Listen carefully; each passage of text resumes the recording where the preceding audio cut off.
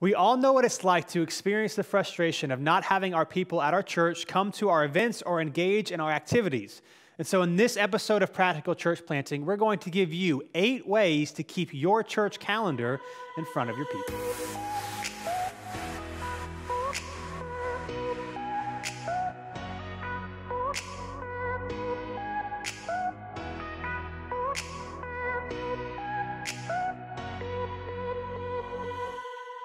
Thanks for joining us again today on Practical Church Planting. We're going to be giving you 8 ways to keep your church calendar in front of your people. Yes, this is a problem, that we all want to have solutions for, is how do we let our people know what's going on so that they'll show up and remember? Yep. We all have people say, I didn't know, even though we feel like we told people a lot of times. What a lie. But also, there are times we probably didn't tell people as much as we thought. Definitely. And so our goal here is to give you practical ways and things that you can do to remind people of what you have coming up so that they can hopefully not miss out. That's right. More people to attend. More people to attend. Number 1, not in any particular order. Some of these may be obvious. Some of these might not be obvious. But these are all things that we have done. Yes. And that we, I think, currently do. Yep, we currently do all these things. So Yep. here we go. The first one is a weekly newsletter. So many churches get email addresses. I would encourage you to do that if you don't. Mm-hmm. We send out an email to all of our church just once a week, and we only send one. So a lot of churches do different things. We don't have like a communications expert on our staff, but I think one is plenty, because if you send too many things about too much stuff going on, people just aren't going to open it, and they're not going to read it, and they're going to see it's from you, or it's the church thing. I'm not going to read it. So we just do one, and it's very basic. We don't have any images or whatever. It's just basic text, because research says that's what people read the most, and not so super unfancy. But part of our structure is, we have a couple of maybe 1 or 2 main things that we'll briefly talk about in the newsletter, and then we have our upcoming events, everything that's within the next month. Typically not farther than that, unless it's a big thing, like maybe your Christmas Eve service or Easter, or some big, trunk or treat, some big event you're doing. Yeah. Typically it's not far advanced in ahead, but anyway, we do once a week, and we include that on the newsletter. This may be basic, but I know not all churches do this, and so you want to get emails. We have a connect card, so even if someone's brand new, if they give you their information, it's okay to add it to that or ask your people.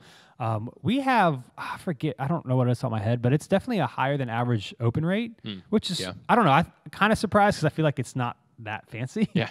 But people want to know what's going on in their church. And so if you do it weekly, the same time every week, and only send one a week, and you include what's happening in your church, people might want to look at that. Yeah, I feel like we should do an episode of effective newsletters, because is ours effective though? I don't know. I think it is, because it's so basic. There's like you said, there's no image, there's no the only links are links to sign up for things, things that literally can't be in there, but it's not click here for a longer story or something like that. It's all very basic. And not to give you a plug, but Dylan Dodson actually just revamped his own personal newsletter, and it's way better than it used to be. And so, but I think that's keeping it super basic. I mean, I guess this isn't all about newsletters, but keeping it your events in your newsletter. But also, it's all these things. If your newsletter's always been sporadic or not engaging, then even if you start including in it, people aren't going to click on it. So it's a matter of, even if you don't have events right now, getting this newsletter thing, kind of get a handle on what's the most effective way to do it, so then people will open it in the future and read about these events. So do it every week on the same day. I mean, ours, and I'm not naive, it has bullet points and stuff, because I know people are scanning, but if you read the whole thing, it would take you under 2 minutes. It's very short. And we send ours on Thursday. I don't know if that's the best, but if we set something coming up on the weekend, it's kind of like another reminder.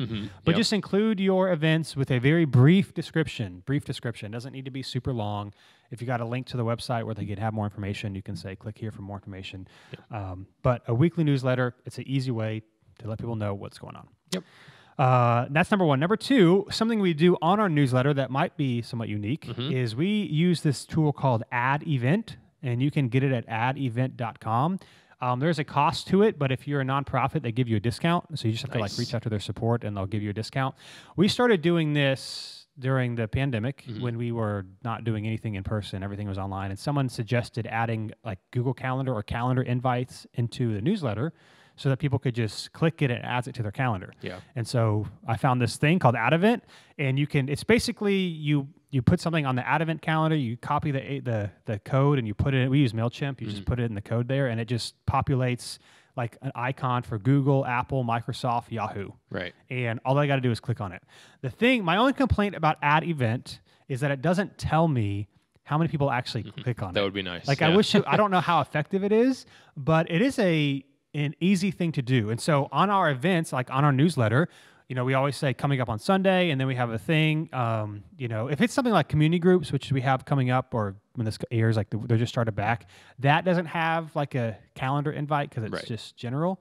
But everything else, like Christmas Eve service recently, you know, a serving event, whatever, we have add event links. And so all you got to do is click on it, and it adds it to your calendar. Yeah, I remember when this was brought up about adding calendar invites.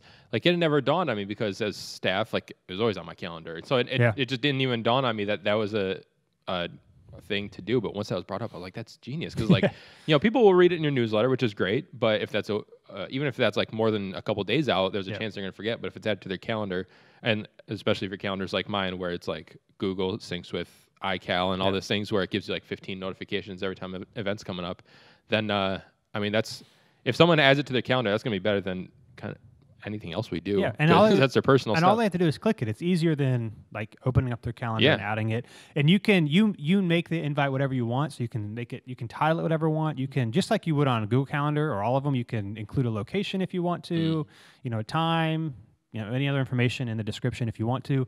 Again, unfortunately, I don't have any stats to know how effective it is, but it seems pretty interesting. It's like, I want to do that. I'm just going to click on it, and it goes right into my calendar. Yeah. So seems pretty simple. that is addevent.com. There's a cost to it. There's a nonprofit discount. But as we always say, cheap, if you're just looking for free, you're not going to always be very effective. So, you know, there are some things that you should pay for.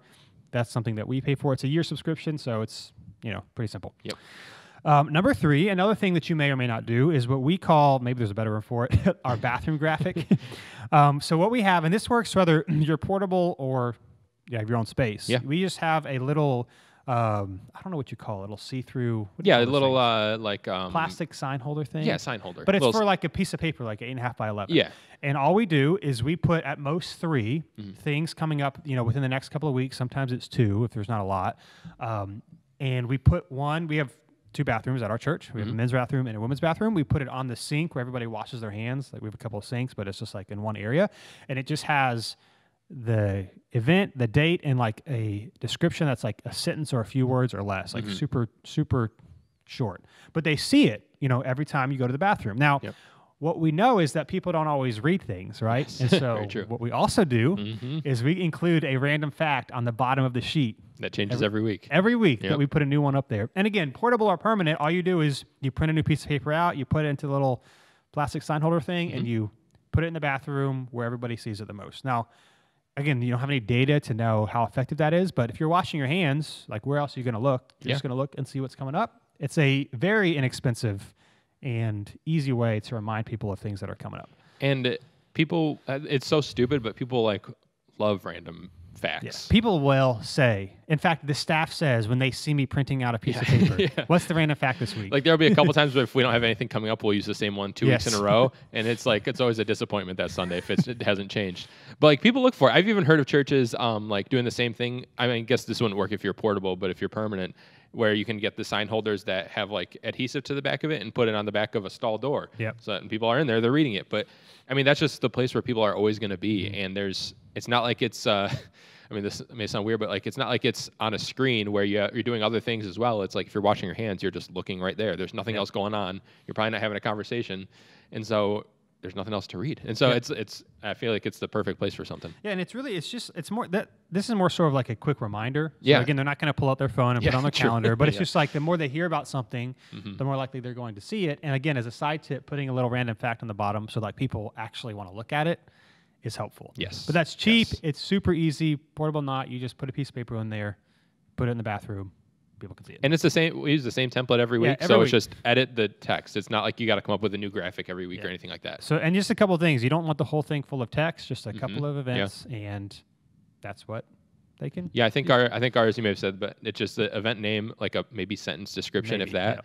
And then date and time. That's it. Like, if they needed more information, they can find someone to get more information, but it's just a quick thing of what it is. Yeah, it's important to realize that not every place you share the information needs to have all of the information. Yeah. Sometimes it's just reminding people that it's something that is coming up. Because if you have too much information, they won't read it. So the bathroom graphic doesn't have, like, we have 21 days of prayer happening, right? And there's no information about it other than just it's happening, the date, and they can go. There's the URL link if they want more information. But it doesn't say anything else because it's just the bathroom graphic is just to remind people, not to tell them everything about it. Yeah, just a quick reminder. So that's the bathroom graphic, easy to use, portable or permanent, no matter wherever you meet, you can do that one. Number 4 is one that we all do, but you want to be conscious of, and that is your next steps, or as we call them next steps, generally called announcements.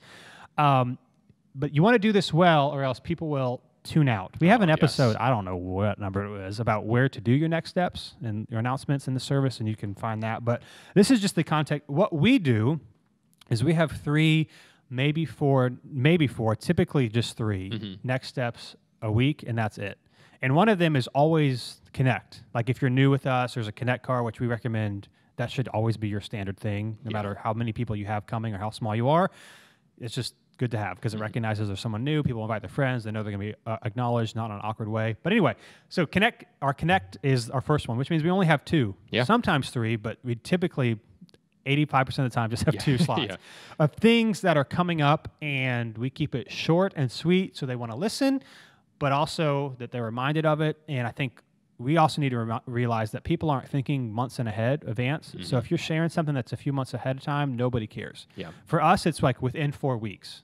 We don't share it on stage unless it's like within 4 weeks. And that I think is helpful because people know, I mean, everyone knows when your announcement time is, but I don't think people tune out ours because it's like 90 seconds or less and it's pretty short. Yeah, I remember this. Granted, this was a few years ago, so hopefully his opinion hasn't changed. But I remember there's a guy who goes to our church who used to be a pastor, and I remember him saying early on that something along the lines of like, this is the first time that I haven't tuned out church announcements, just because like they're always the same. It's always long. It's always boring. It's always like maybe one of them applies to me. You know, you're just trying to. A lot of times people are just trying to share like everything, and so it's only things that, like you said, like only things that apply to the vast majority of people. There's different stats on it. I think we try to do like 80% or 50%. Like otherwise, people just don't care. Yeah, like if we have like a specific men's or women's thing, that's really not going to be shared there unless like there's literally nothing going on. But like, which never happens. So like, it's only stuff that applies to pretty much everybody, and that everyone can get something out of. And we try and keep them really quick, really short. One thing we do, which we've talked about before, but when we do our service run through before service, we have the person actually talk through what they're going to say, because as we found, and I'm sure other people have found, if you don't plan it out, especially if it's someone who hasn't been doing it in a long time, it can be really easy to just assume that they know what to say, and then when they actually get up, kind of just fumble through things, get dates wrong, things like that. So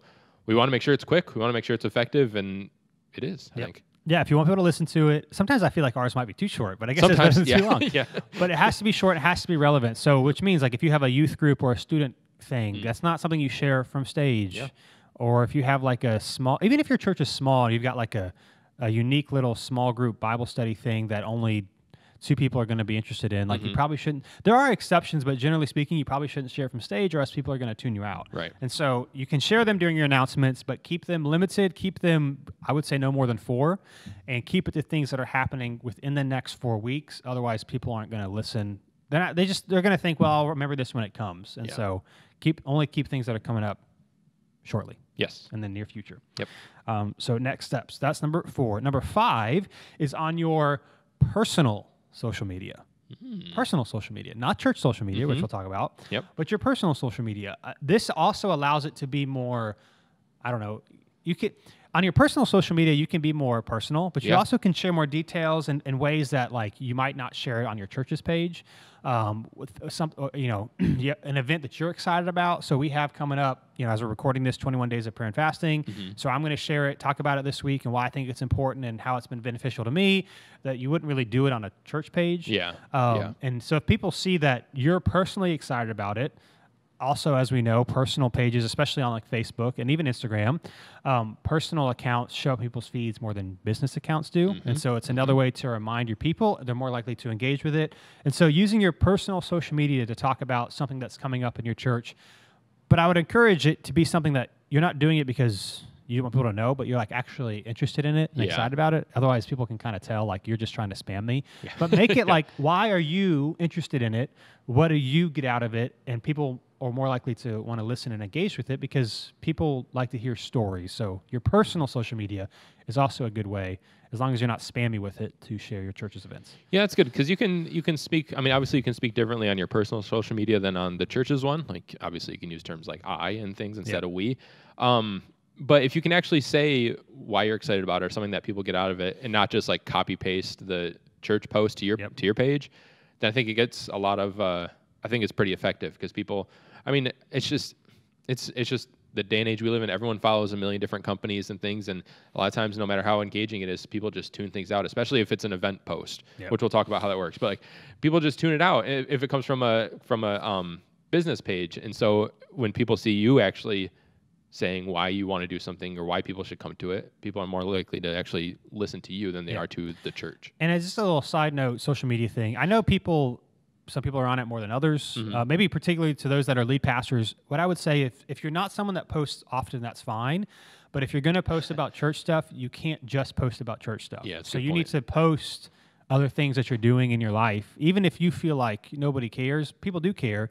And it's not about like telling everybody what you're doing, but if you only post things that are happening at your church, people are just going to be like, oh, I don't care about this. Yeah. If that makes sense. So I think you need to have it needs to not look like the church's page, I think. Like people want to like connect with people on social media regardless of your stances on it because they want to connect with the person. And if all they're doing is getting spammed by like, it'd be the same thing if you own a company and everything was just like, buy my thing. People wouldn't want to follow that. Yeah. So again, I'm not saying you should post all the time, but if you're going to post about church stuff, that should not be the only thing you post. Just like we talk about on your church's social media, you shouldn't just talk about events. Yeah. You should talk about other things so people actually want to hear what you have to say. Yeah. So personal social media, all that to say, is a great place to talk about things that are happening at your church. Number 6 is pre-post, as we call them, slides. So this is what's rotating on your screens before and after service.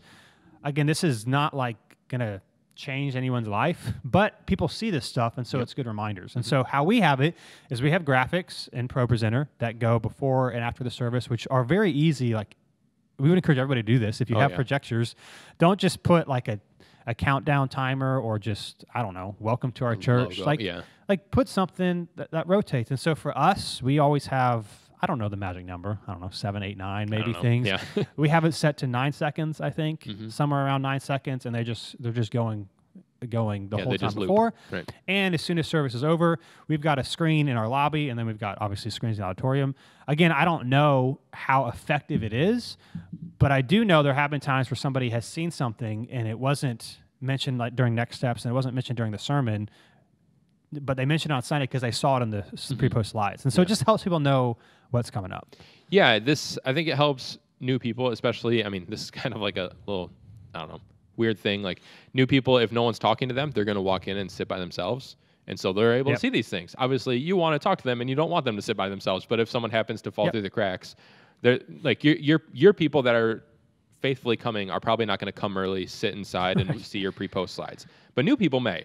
And so having those, I think is really helpful. And I think especially just kind of like as you're making these, not making them all look similar really helps. Like I remember a few months ago, we were doing an online Bible study through the book of James, and the graphic of it was like bright orange, which is just happens to be a color we don't use very much. And I remember, I think it was our worship leader, like pointed out, it's like, oh, like that one actually stood out to him. He didn't see it coming because it looked so much different than the others. And so having them all not look the same, like don't have a template or anything like that, have them all look different so that when you do add something different, it actually stands out to people and they don't tune it out as much as possible. And we're really fortunate. Last year, someone started coming to our church who does graphic media stuff, and so he does most of our graphics now. So they look really good. But even that, sometimes some graphics will have similar background colors, and so what we'll do in the pre-post is we'll make sure they're not together. So if we have two predominantly teal slides, you don't want to put them back to back because then people don't notice a change. You want to kind of contrast the colors, and so even the slides that you have, make sure like the colors and stuff are different. And just as a side note, the ones that are more important you put in the front. Especially like after service, so they're seen.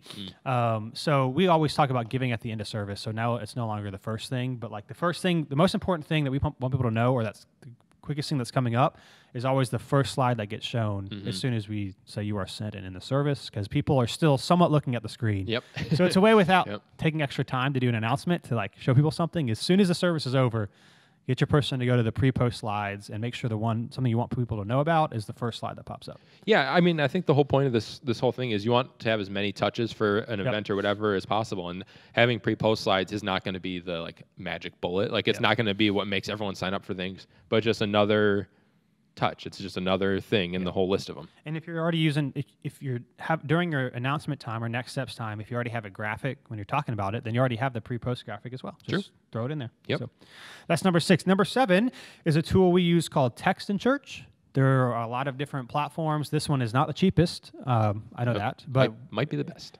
Yeah, it works great for us. Yeah. It's just Text in Church. We use them for a couple things. It's our automated follow-up process, so you can send out text and emails. Like automated for a couple of weeks, and we have episodes on our follow-up process. So we use it that way, but we also, have everybody. We have a all church notifications text that we send out. Now we do this 2 to 3 times a month at most. Yes, do not abuse this. Maybe once a month. Like we use this very rarely, so it's not like every Sunday on Friday. Hey, hope to see you on Sunday. It's for things that are different or really relevant to everybody. If it's not relevant to everybody, do not send it to everybody. Yeah. So, for example, our Christmas Eve service, 2 days before, we sent a text to everybody. Or we don't meet on the last Sunday of the year, something like that. If there's a significant change that you want people to know, you can use a service like Text in Church where you have people's phone numbers and you text them to let them know what's coming up. Just a little pro tip for you, always include the name of your church in the text because people won't know who it is. Maybe they've saved it to their phone or whatever. But we always say something like, at New City Church this weekend, or don't forget at New City. Like New City Church is always in the text message so that they know, like, this is from the church. What it is, yeah. Otherwise, people will be confused. But Text in Church is something that we use, and I don't know if it's still like this. When we signed up for it a couple of years ago, they had these like pre-recorded webinars that you could watch, and if you watched it at the end, they give you a discount code. So check that out. Watch it before you pay for it, if that's still a thing. I don't know. But that's another way you can send text messages to people periodically about things that are coming up. Yeah, it's really good. This is the kind of thing where obviously, it's just like newsletters where you don't want to abuse it because if people get annoyed with emails, they will really get annoyed with texts. But it's also, everyone is going to open it. Everybody opens text. What'd you say? Everybody opens text. Everyone opens text. I was gonna say there's a girl on our staff who we found out recently had like 500 unopened texts. So, other than her, like 99% of people will open text. Well, like it's not it's like the others. It's not the only thing that you need, but it is. Everyone will see it. Like period. Whether they read it, whether they click on the link is a different story. But everyone will read it. So using this for the most important things, I think, is really good because if you start using it for not important things, I'm either going to unsubscribe or I'm going to make sure to save the number so I can ignore it when it comes. But right now they come I'm Dylan's one, right? You set it up. Dylan's one that sets it up. I don't set it up. So I don't know when they're necessarily coming. So even now when I get a text from New City, I'm like, oh, I wonder. I know what it's about, but like I wasn't necessarily expecting it because we don't necessarily plan them together. And I'm on staff and I know everything that's coming. So if it can catch me a little bit off guard, then that's really good. That means that's going to catch other people off guard too. Yeah. So Text in Church, again, there's other platforms that you can look to that end, but it's nice to periodically text everybody. Again, another reminder for significant events that you want everybody, not 80%, but like 90% to 100%. Yeah. And it's not that everyone will come or care, but it's relevant to them that they could do this thing if they wanted to. Yeah. That's Text in Church, number 7. And then number 8, last but not least, is on your website homepage. Now, we, again, do not have a website extraordinaire on our staff. But we have an extraudinary website. Brian said it, not me. Our website's pretty good. It's okay. So we've used different things in the past. We used Nucleus.church. Now we're using the Church Co. It's a little cheaper. We like the design better. They all have different strengths and weaknesses. But one of the things that we do, and this is, I think, more relevant for smaller churches. Yeah. Here's the thing. The people that are going to your website are new people predominantly. So we've got an episode somewhere about what you should put on your homepage. Things like your time and location need to be like right up top. Like an I'm new tab. Things that like if someone's new, they need to know what to do. They don't need to be searching for it. The only reason your people would go to your page is if they are told like go to the specific URL. So like we, for example, our 21 days of prayer fasting, it's like newcityrU.com/prayer. Well, people aren't really probably going to remember the URL, but they'll remember the website. So they'll go to the website and they want to find the event. And so what you want to do is, and I don't know if website people will tell you this is smart or not. This is just what we do because we're not a massive church. It's probably different if you're bigger, but it definitely has to be. What we do is we have two areas if you go to our website, because you know we have an event coming up that you're looking for. One is we have upcoming events, like a little tab so you can click on. And the other one on our homepage, if you scroll down just a little bit, like under all the important information if you're new, it says upcoming events. And it has like graphics for the things coming up and you can click on it. So it's easy to find all that to say.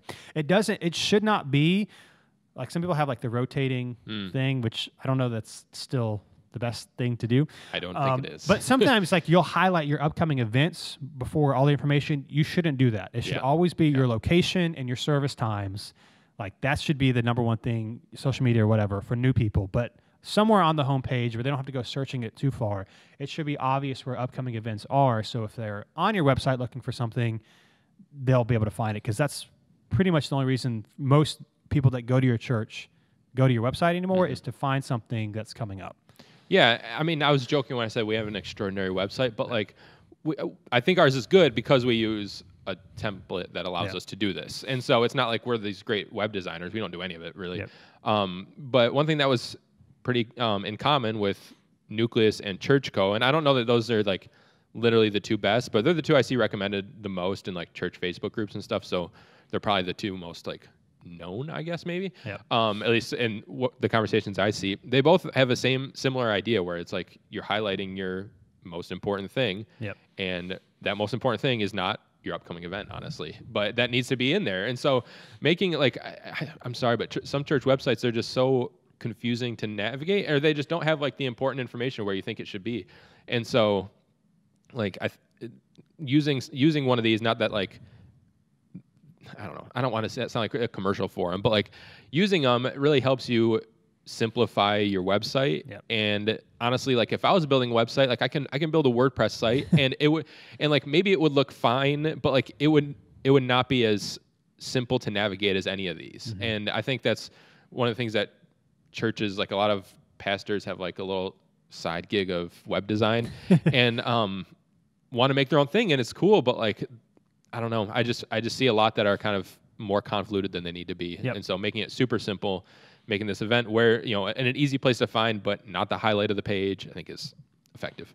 So again, that's just another simple way to keep it in front of your people. So those are 8 ways to keep your church calendar in front of those people. We do all 8 of these, which I think really helps. And so these are some things that you can try. And I mean, these are 8 different things, but I don't think our people will tell you they feel spanned by our church events. Yeah, I was kind of, when you put this, I was like, we do 8? Wow. And then I looked at it, I was like, oh yeah, we do 8.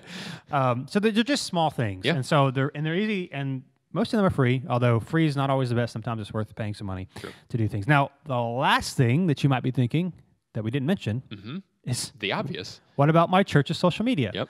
I am increasingly convinced that that's not a good idea. It's not engaging, it's boring, and people don't care. So like, again, we have other episodes that just talk about how if your stuff's not engaging, Facebook and Instagram, whatever, will suppress your stuff even more. And so if all you ever post is like your Sunday series or your Sunday service and your upcoming events, like nobody cares about that sort of thing. And so we don't post very many of our events on social media, unless it's like something I know it's not going to be engaged with, but it's important to what we're doing. So, for example, 21 Days of Prayer and Fasting. It's not something we normally do. We're going to post it. It's not going to get a lot of engagement, but it's like something we want to remind people of. At the same time, our community groups are back up in January. We're not posting that on social media. Part of that is nobody on social media is going to be like, oh, I'm going to sign up for a community group because I saw it. Yes, it could help keep it in front of them, but that's not the type of thing that is going to convince someone to join a group. And people they don't care about it. And so our belief is if you're doing these other 8 things, that should be enough than wasting your social media, I don't know what the word is, ability to get in people's feeds on things that people aren't going to engage with. Even if they care about the event, they're not going to engage with it, so no one's going to see it, and then your other posts aren't going to be seen. Now, there are some exceptions. Like, for example, our 21 Days of Prayer and Fasting is not going to be engaged with. It's not going to be seen by very many people. It's not, like, the best idea. But it's important to us. But, like, our Christmas Eve services, people are excited about that. Or if you do like a trunk or treat, or if you do Easter, there are some events that people are like super excited about. And for those, and plus if they're bigger, you should post them anyway. But the ones that you know that never get any engagement, I don't think posting on social media is going to do you really going to help you, but it can hurt you. Yeah, the only thing that I can think of that we do that's been pretty effective with events is some events, and like stress some, will create a Facebook event for. Yeah, Facebook event. Facebook event is different. But if you do a Facebook event for once a month things, it's going to get annoying. Or every Sunday. I've seen, and I get it. I've seen church planners that are like desperate, and so like, nope. Nobody's gonna care. Yeah, it needs to be like a special thing. Like we had a Christmas party, like for people serving, and like so part of it is like if you need to cater food, sometimes you got to know how many people are gonna come. But like that'll help, because obviously they'll get a reminder that the next day or the day before, whatever it is, that there's an event that they signed up for that day, or that their friends are interested in. So like something like that is helpful. But just random posts, like I think we all wish that social media operated where like people's timeline was just chronological, that like posts showed up when they were posted, and then maybe this would work. But if things don't get engaged they're just not going to be seen, and that's going to penalize your other posts that are more important. And again, just because they like your page, even if unless somebody has gone to your like Facebook page, for example, and prioritized like see this first, they're not going to see a lot of your stuff, which nobody does. Which is unfortunate, even if they want to.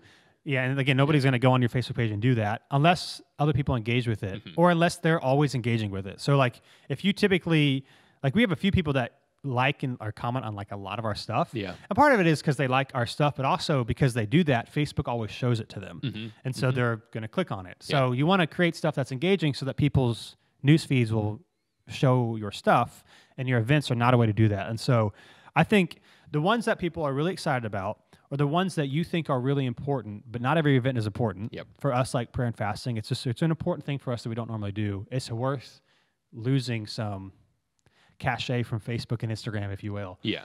But you can't do that on everything. And so all that being said, your church's social media is not the best place for posting about events. And one thing like about the 21 days of prayer and fasting, I would bet, I mean, we'll see if I'm right. Maybe I'm not. But I would assume that since we don't post as many events, the times that we do, it'll probably get shared more, because, I mean, people will see it more because it's not something that we post very often. Where if we were posting something every month, I don't think it would get engaged with very much. But something like this, which is like a unique thing, we only do it once a year, I would imagine this one thing will get engaged with more than if we were to say do an event every month. Yep. That's good. So those are 8 things that you can do to keep your calendar in front of your people, and one thing that you shouldn't do very often. Yes. Thanks for listening. Again, if you're not in the Facebook group, Practical Church Planning, and if you're listening to this on the podcast, you can also find us on YouTube. Yes. Practical Church Planning. Come find us. Come find us, share with your friends, and we'll be with you next week on Practical Church Planning.